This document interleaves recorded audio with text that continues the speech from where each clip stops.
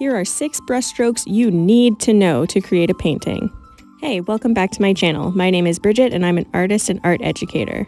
The first brushstroke you need to know comes naturally, and it's just simply putting paint on the page with one straight stroke. And this is the one you'll use most often.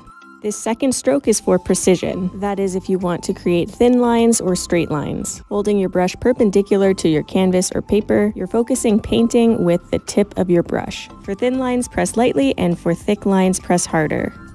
This next brush stroke is less of a stroke and more of a dab. So this is just a dabbing technique, and depending on the shape of your brush, you'll have a different end result on your paper.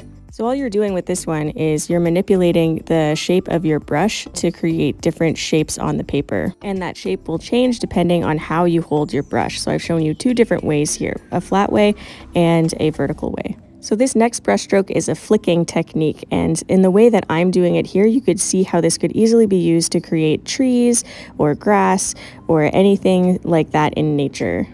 Now this next brush stroke is like a squiggle. You would place your paintbrush on the paper and just move it back and forth in a sort of S pattern. It's a good brush stroke to know for blending.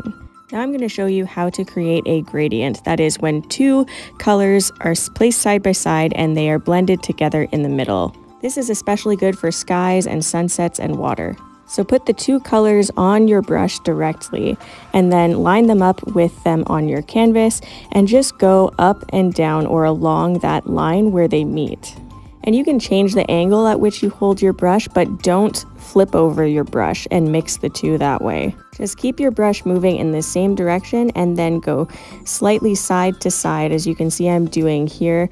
Not very far on each side, but just enough to blend that line out so that way you don't see where the 2 colors meet anymore. Instead, it is just a gradient.